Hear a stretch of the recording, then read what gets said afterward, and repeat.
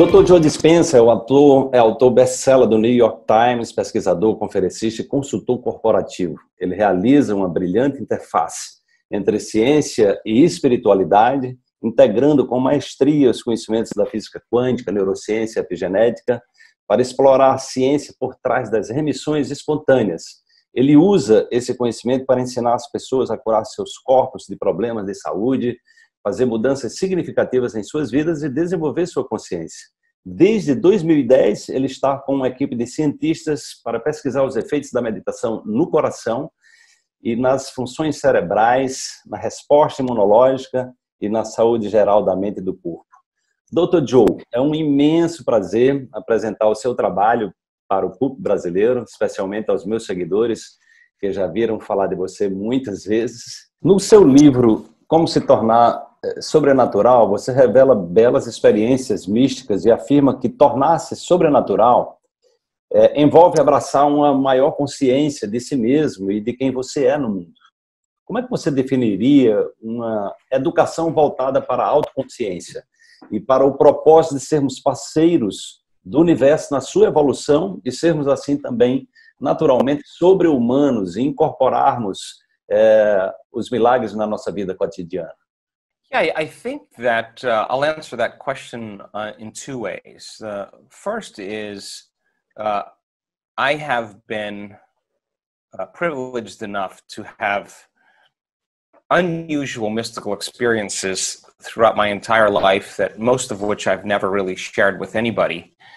But those mystical moments where I was transcendent of who I thought I was. I had an experience of myself that was other than me, and yet it was more real than the physical reality that I live in. And it was something that I was interested in.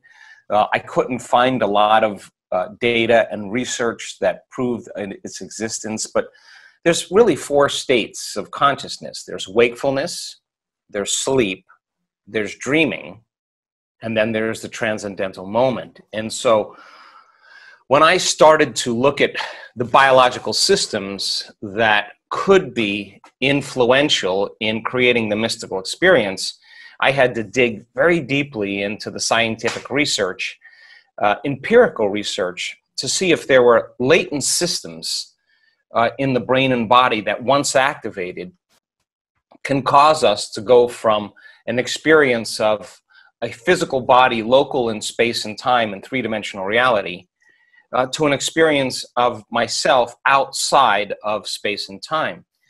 And so in Becoming Supernatural, I do my best to explain that once these latent systems are activated, a person can begin to interact with a field of information, frequency, that carries information that has nothing to do with information that you're getting from your senses. In other words, you and I are sitting here talking. I'm looking at you. My eyes see Wallace. I remember you from Quantum University when I met you the first time.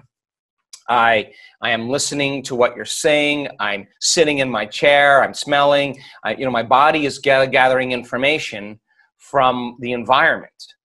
But when you teach a person how to change their brainwaves, to begin to slow down their analytical mind, their thinking brain, and they know how to self-regulate and create more order and coherence in their brain, if they do this properly, as I said earlier, they begin to open a portal between the conscious mind and the subconscious mind.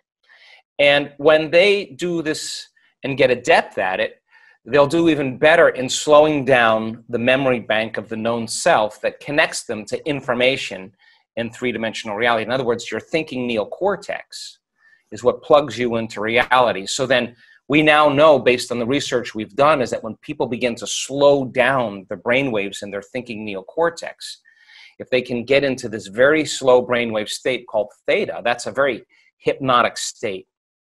That's when you're suggestible to information. It's what a hypnotist does. It slows a person's brainwaves down by relaxing them, and then they plant suggestions in their subconscious, and then they can't consciously remember it because it's planted subconsciously, but they're influenced to do certain things. Well, don't think that when you watch TV that you're not being programmed by information because your brain is in a state of trance. So then, what if your eyes are closed, there's music playing in the background, you're sitting still, you're not eating, so you're not tasting, you're not smelling, you're not feeling and experiencing, so you're not moving around, and you're able to dial down the activity in the neocortex, and then you teach people how to become connected to frequency that's carrying information. And if the latent system in the brain is activated, then like a transducer, like a radio or TV antenna, it can take a frequency and scramble it into, or descramble it into a profound visual image, like a television screen. That's exactly what the pineal gland in the back of the brain does.